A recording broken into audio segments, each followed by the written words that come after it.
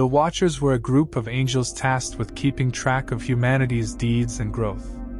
These angels abandoned their celestial throne and journeyed to Earth to experience the human realm. One of the fallen angels' first acts was to breed with human women. The giants, the Nephilim, literally the fallen ones, and the men of renown were hybrids born from the union of these fallen, rebellious spirits and human females. A scroll known as the Book of Giants was discovered among the first 7 scrolls recovered in the Qumran caves near the Dead Sea. It is supposed to be based on the Book of Enoch, a pseudepigraphical Jewish text from the 3rd century BC, which narrates this event. The Watchers and their evil progeny are the focus of both the Book of Giants and the Book of Enoch. There are 2 primary versions of the text. Aramaic is used in the Dead Sea version. Another version, written in Middle Persian and converted from Aramaic to fit into the Manichaean religion, has been discovered. Both versions will be compared and contrasted. We'll try to piece the 2 manuscripts back together to tell the whole account of the Watchers and the Nephilim, based on theories that the Book of Giants was previously a component of the Book of Enoch. Enoch, the patriarch, was as well known among the ancients as he is unknown among current Bible readers.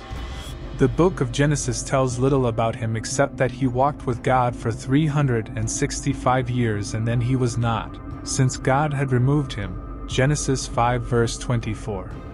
Enoch became a figure of immense curiosity, as a result of his lofty way of life and unexplained death, and a cycle of legends developed around him. Many of the Enoch traditions were collected in various vast anthologies in ancient times. The Book of Enoch, which contains over 100 chapters, is the most important and oldest of these anthologies. It is still extant in its whole, although only in Ethiopic, and serves as a key source for Judaism's ideas in the last few centuries BC. Several nearly complete copies of the Book of Enoch in Aramaic were discovered among the Dead Sea Scrolls, indicating that whoever collected the scrolls thought it was a vitally important document. The Book of Giants retells a portion of this story and expands on the adventures of the giants, particularly Ohiah and Hiah, Shemahaz's 2 children. Because there is no entire manuscript of Giants, its exact contents and order are a matter of conjecture. The present fragment's content is mostly concerned with the giants' terrible dreams and Enoch's attempts to interpret them and intercede with God on their behalf. Unfortunately, little is known about the giants' individual exploits, but it is possible that they were based on ancient Near Eastern mythology in some way. Gilgamesh, the Babylonian hero and subject of a major epic composed in the 3rd century BC, is the name of one of the giants. Now, there were 200 demons that arrive on the earth. The other heavenly angels were agitated by their descent from heaven. They come because of the attractiveness of the women they saw on earth. To attract these women, they expose forbidden arts and celestial mysteries, and they bring disaster to the planet.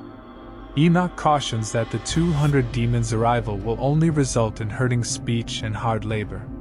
They enslave the human species by slaughtering hundreds of thousands of the righteous in battle, forcing beautiful women to marry them, and enslaving the nations. However, Enoch was veiled by the angels against their cruel acts.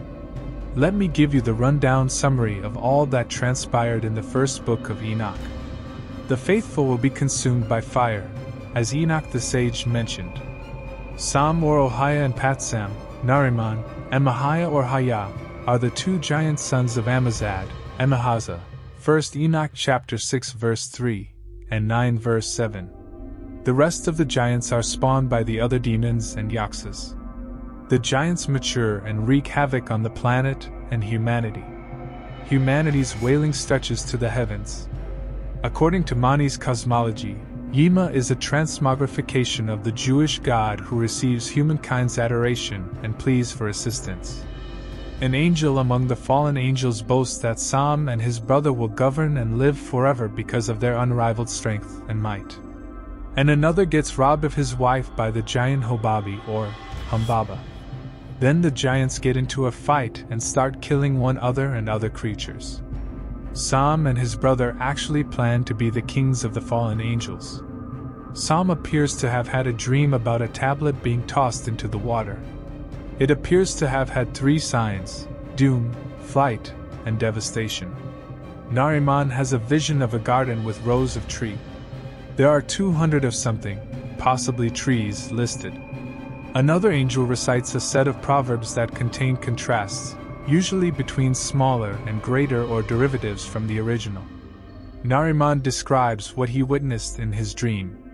There were several who were weeping and lamenting, as well as many immoral rulers. As he flies along at sunrise, the giant Mahaway, son of Viridad or Barakel, hears a warning voice and is directed to safety by Enoch the Apostle and the heavenly voice, who warns him to descend before the sun burns his wings on fire, as in Shades of Icarus. When he lands, the voice directs him to Enoch. Then Enoch interprets the dream, claiming that the trees represent the egregoroi, Greek for watchers, 1 Enoch chapter 12 verse 4 and others, as well as giants born of women. The trees are then ripped out by something. Then it was reported that he was told not to flee but to carry the message written on 2 stone tablets and display it to Nariman first. He's brought them to share the contents of 1 tablet with the giants, which pertains to the demons. Amazad advises him to read Enoch's writing. The apostle Enoch sends a word of judgment to the demons and their children, telling them that they will have no peace and that their children, the giants, will be destroyed. Enoch chapter 14 verse 6, Enoch chapter 16 verse 3 and Enoch chapter 4 verse 22. He was referring to someone who has ruled for 120 years, perhaps the giants. Genesis 6 verse 3. Then he either forecasts a period of earthly fecundity, presumably after the flood. 1 Enoch chapter 10 verse 11 to 22, or the flood itself. Genesis 7 verses 8 to 9. Psalm then urges the other giants to brighten up and eat, but they are too sad to do so and fall asleep instead. Mahaway explains everything to Anbush-Unapistim, either another giant or another name for Enoch. Psalm has a dream in which he ascends to heaven when Mahaway returns. He sees the earth's water being consumed by heat, and a demon emerges from the water. Although some beings, such as the guardian spirits, are unseen, he can see the heavenly rulers. A discussion between Psalm, Amazad, and Mahaway. Viridad, Mahaway's father, is mentioned. There are some cryptic references to weapons, as well as a blessing for someone who witnessed something but did not die. Sam and Mahaway are on the lookout for something. Despite assurances from someone that Mahaway will be safe from Sam and Mahaway have a falling out and begin fighting. The evil demons are overjoyed to meet the apostle Enoch and gather timidly in front of him. They appear to promise to change their ways and plead for compassion in 1 Enoch chapter 13 verse 4 to 6 and verse 9. Despite their confidence that they would never lose their misused power, Enoch informs a group of demons that they will be pulled from a fire to suffer eternal damnation. He also mentions their sinful misbegotten sons, the giants, in Genesis 6 verse 3, describing how the righteous will fly over the flames of torment and gloat over the souls within it. The evil demons then kidnap some heavenly helpers. As a response, angels descend from heaven, terrifying the 200 demons who disguise themselves as humans and hide among them. Enoch chapter 17 verse 1 in the book of Enoch. The angels separate the human beings from the demons, seize the giants from the demons, and lead the giants' children to safety in 32 distant towns prepared for them by the living spirit at Aryan Wezin, the Indo-Iranians' traditional homeland near the sacred Mount Sumeru, and other mountains. The arts and crafts were created by these people. The 200 demons attack the 4 angels in a tremendous and fiery combat. 3 of the giants are killed in battle by Atenbush, who is accompanied by watchers and giants. Also dead are an angel and others. Ohia and Ahia vow to uphold their commitment to fight, and they brag about their abilities. By divine authority, the 4 angels lock the egregoroi in an unending prison and annihilate their children. 1 Enoch chapter 10 verse 11 to 14, Jubilee chapter 5 verse 6 and 10, and 1 Enoch chapter 10 verse 15, chapter 15 verse 8 to 12 and Jubilee chapter 5 verse 7 to 9 and 11. This prison had been erected for the egregoroi behind the mountains even before their rebellion. Furthermore, before the giant's wicked and long-lived sons were even born, 36 villages had been constructed for their occupancy. And they vanished, says Ohia, or Ahia, the primeval monster Leviathan, and the archangel Raphael, after a great struggle. Ohia, according to one legend, survived the flood and fought this fight afterward.